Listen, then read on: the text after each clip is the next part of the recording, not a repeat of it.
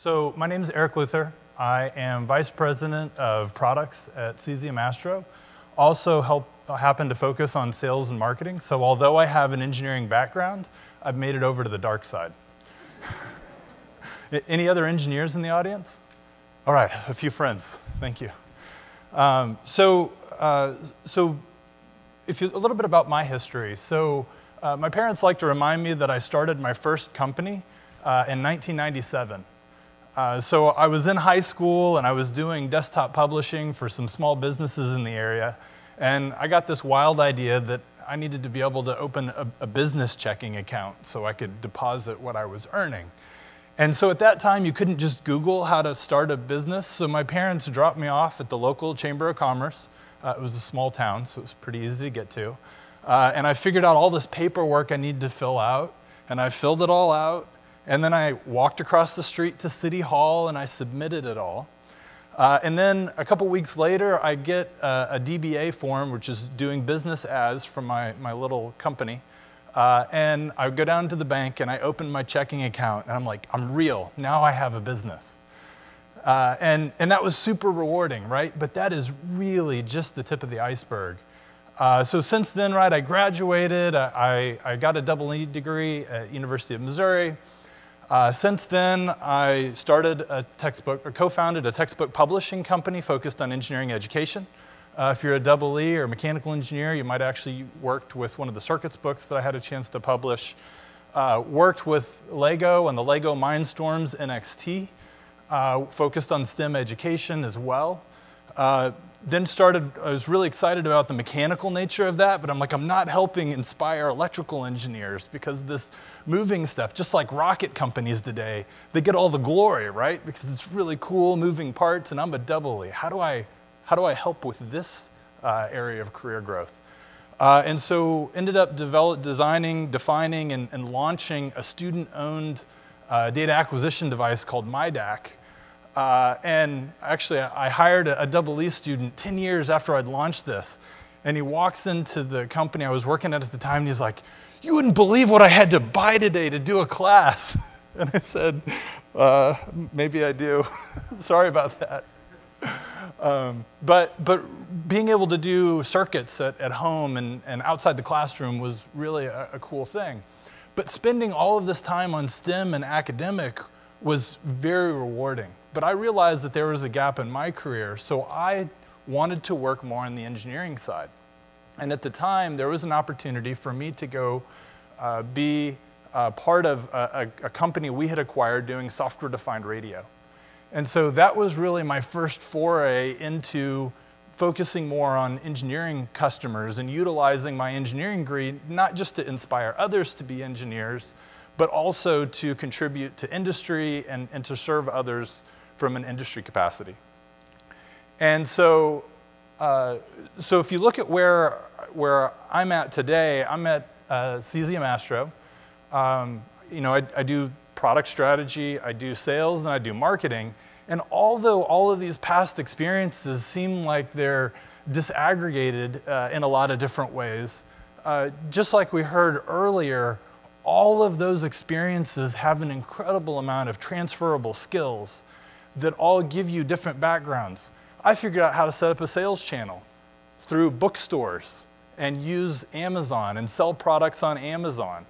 I set up and figured out how to finance that effort because it's really expensive to print a textbook and not actually know whether you're going to be able to sell any of them and pay off all of the debt that you've incurred.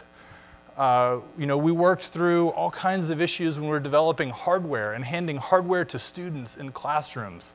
So I had to run beta testing. One of the beta tests I did with this student device is we gave them to 100 students in a classroom, and then I went back a month later and polled all of these students on, you know, what did you like about that experience? What did you not like about the experience?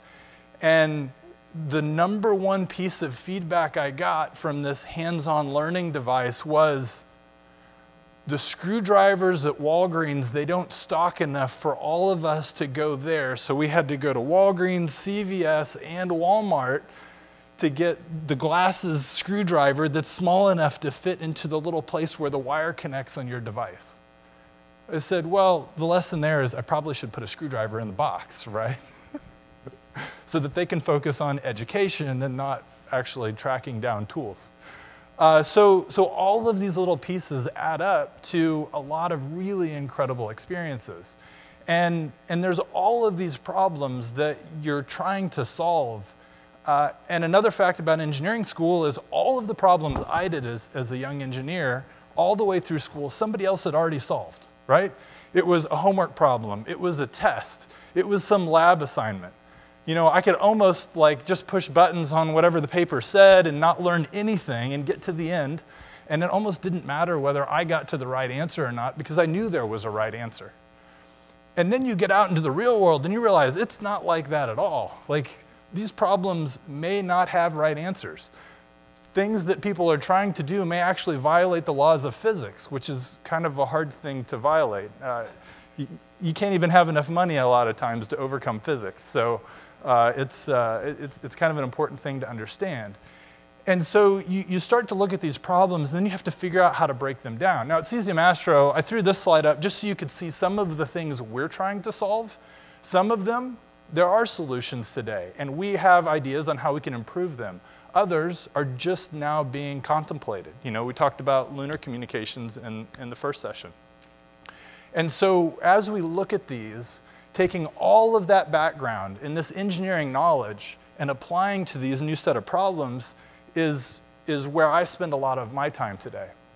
And I'm looking at both the mission goal, but then also the systems and then the components that will be put together in order to accomplish that mission in the future. In some cases, I'm just focused on some component that's really down in the weeds that I can offer as a product that can be purchased. Other times, I'm actually focused on the mission. Sometimes it's the software in between them that connect them. But at the end of the day, the mission is really the driving factor. And so where I spend most of my time is at this intersection of technology, applications, and then the actual user that's going to benefit from what you're trying to accomplish. And as an engineer, it's really easy to go run off and look at all of this really cool technology and leave all of your users and the applications in the dust. And sometimes there's technology that you need to pull into this intersection. And it takes skill and it takes a lot of effort to recognize those things as well. But then there are other times when the application and the user aspect, so you've got a sales team that's going off and they're making all kinds of crazy promises and they leave the technology behind. And you need to reel them back in because you need to make sure that the promises that you're making you can actually accomplish. And in order to run a business, you typically have a time frame in which those things need to be accomplished in, or it's not particularly useful. And so I'm continually pulling everybody kind of back into that circle as I look and build roadmaps on what's going to happen now, what's going to happen a few years from now. And that engineering degree is really critical, and I still use a lot of my technology background, but also get to pull in all of these other experiences that I didn't even know I was developing when I was in high school doing desktop publishing, Photoshop, and things like that. So what do I do on my day-to-day? So my day-to-day, you know, everybody thinks about, oh, I'm going to start a company or I have an idea. Let's build the widget or the product or whatever it is. And that really falls into this develop and manufacturing block that I have up here. Right? Well, you need people to actually use that thing that you made. So you need a way for them to buy it, right? I put textbooks on Amazon. You have to build up what's called a sales channel. So you need a channel so that people can learn about your product, marketing. You need them to be able to buy it, which is sales. And then the most important thing for me, and the thing I get the most enjoyment out of, is helping those customers be successful. And so that mission success for me is really where I'm trying to get to, and that's the most rewarding thing. And then you take those successes, throw them back into the beginning, and you actually start to do a little bit of market research. Maybe there are other markets I can serve, and then build out roadmaps. Because no product is perfect, and as it begins to be used, you need to iterate on that, typically, in some cases, very quickly, if you've got issues that you need to solve. but also add new features or new capability or different variations. Turns out almost every market starts out with one solution. And it looks like it is the Swiss Army knife, and it is going to solve every problem, and there is no need for something else. And then all of a sudden you realize that, oh, well, I need a version that's, steak knife is great, and if that's all I had, I could make it work for a lot of things. But then you walk into a formal dining experience and you're like, there is a butter knife, there is a steak knife, there is this other knife, and I don't even know what it's for. But these markets all end up diversifying and getting in and really understanding the different problem sets is what it means for a market to continue to mature. So whether it's communication on the moon like we heard about earlier, you look at traditional wireless, I would say, oh, well, I just need to be able to connect my phone to the internet. What do you mean there's cellular and Wi-Fi and near-field communications, and now you're talking about putting satellites that are just going to do the same thing? The answer is no. There's actually a real need for these different layers of connectivity, for these different layers of technology. But until you start solving problems in an area, you never start to understand those subtleties, start delivering incremental value, and then the market continues to grow as you serve more people and more applications. But again, it all comes down to the mission success. So I've been employee number, I guess the first big company I was at, I was probably employee number 4,000. I've been employee number 1. I've been employee number 8. I've done the whole work for a big company. I've done the work in like angel investment, but very organic growth. And I've done the work for a company that's gone and received VC funding. And I think one of the areas that's most exciting and rewarding for me is really this early stage company. You have some ideas of roadmap, you have some ideas of funding and what they call runway, but you're still in this exponential growth opportunity phase where you're working with small collaborative teams, you're trying to solve really pointed problems, you have ownership over your work, it's light on policies and heavy on employee trust and ownership of what you're doing. This opportunity to fail fast is actually real. You can fail and recover and move on to the next stage. Part of that has to do with the way the company is managed. Another part of that has to do with the size of the company and that flexibility as well. But really having this, again, impact on the mission, impact on your customer that is changing their life, right? That is the part that is a lot of fun. So in conclusion, this whole idea of connectivity, right?